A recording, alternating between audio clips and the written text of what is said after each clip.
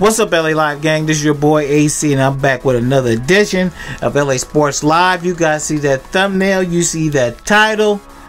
Oh, Brooklyn Nets fans, where you at? Where are the Brooklyn Nets fans? According to reports, Shams just tweeted. You guys saw what happened last night in the Nets game. James Harden went down after only 4 minutes. He had an MRI today, and let me get it right. He's got a calf strain. He's going to be reevaluated in 10 days. I repeat, the Nets said he will be reevaluated in 10 days. That means he's going to be out at least 2 weeks. Now, just so the news isn't all bad for you Nets fans, according to reports, KD is supposed to be back on Wednesday versus the Pelicans, so I guess that's tomorrow. We'll see if he actually plays or not. But I told you guys, look, I hate to be right. I hate to be right.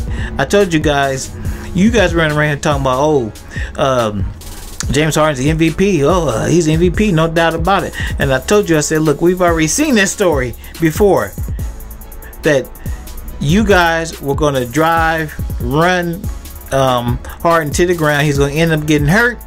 I told you guys that was going to happen because we've seen it before with him in Houston. Look what happened. He's gone for 2 weeks. So it doesn't even matter if KD comes back tomorrow, which he's scheduled to, but we'll see if that really happens. How many games would this big three actually play together? I think they've played 7 games together so far. If Harden misses another 2 weeks, minimum 2 weeks, they're not going to get very much playing time together. I just got a bad feeling for you Brooklyn Nets fans. It remains to be seen. I don't want to be biased, but it is what it is, and I gotta call it like I see it. You guys let me know what you think in the comment section below.